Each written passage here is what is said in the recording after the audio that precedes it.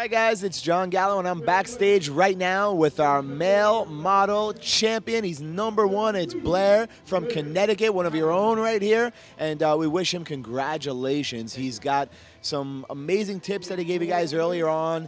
Obviously, they work because he won first place, so he knows what he's talking about. He told us a little bit about a diet. He told us a little bit about style and what it takes to be a champion. Give our fans out there a couple of tips on if they want to compete, what do they need to do to become #1?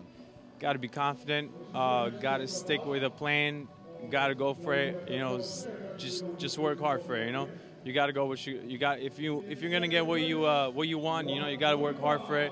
Hard work pays off. That's what I learned today. Excellent. Now, you were in a lot of different classes, I guess, because your category requires you to do different things. What was your favorite part of the show, and why do you feel you did so well with it?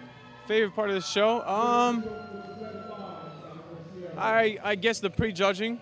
The prejudging was my favorite part of the show. I would say, you know, you get to go out there, flex a little, you know, have fun with it, show the people what you got, and everybody's cheering for you and everything. It's just a good experience overall. Excellent. So now you got your pro card. You're pro. What's your next step? Vegas.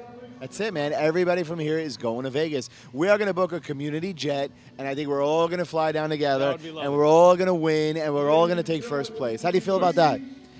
Deal. Congratulations. We love you. We thank you for having you here. And it's all the guys out there like you who make these shows possible. And our viewers at home, thank you for all your tips. And we all are inspired by you. So thank you again for all your help, all right? Absolutely. Congratulations and good luck. Again. All right.